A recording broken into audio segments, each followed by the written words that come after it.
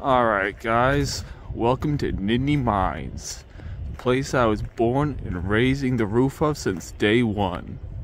And you know, since I'm the village idiot, I thought who better to give you a tour of this humble little town than, well, me.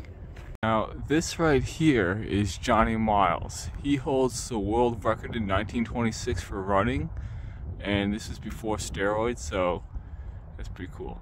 It does give me anxiety to look at. I mean, look at this. He's being held up by his heel. It looks like he's gonna fall over any second, but yeah. He's pretty cool though. Look at him running. Look at him going. Went by. Also, as you can see, there is snow on the ground, which means it's Kung Flu season, which means you have to fight off those germs. You see, the thing about Nittany Mines is, this video doesn't completely do it justice. It's not a place you can just see.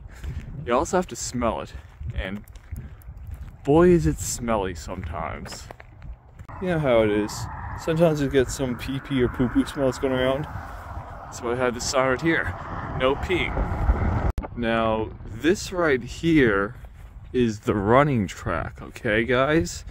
This is where people go to run. And since I am a good citizen of this town, I will give you a review of the running track. So, here we go. Alright, I'm running. See how this is.